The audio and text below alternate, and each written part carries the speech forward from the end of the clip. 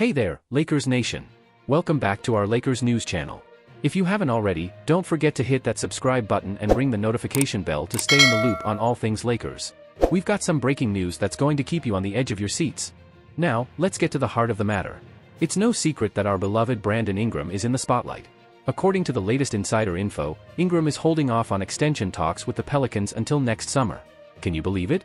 This is the same guy who was a part of that blockbuster Anthony Davis trade 4 years ago.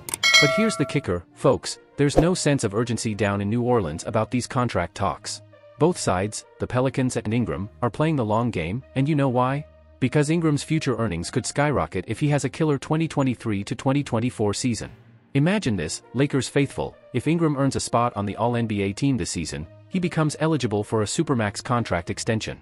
We're talking about a 5-year deal with an average annual value starting at a whopping 35% of the salary cap. Right now, he's earning just shy of $34 million for this season, but that'll jump to $36 million next year. But hold on to your Lakers caps, because here's the kicker, in the 2025 to 2026 offseason, he becomes an unrestricted free agent. Can you feel the excitement building up? So, what's the game plan here?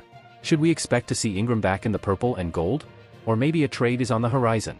We want to hear your thoughts, Lakers Nation.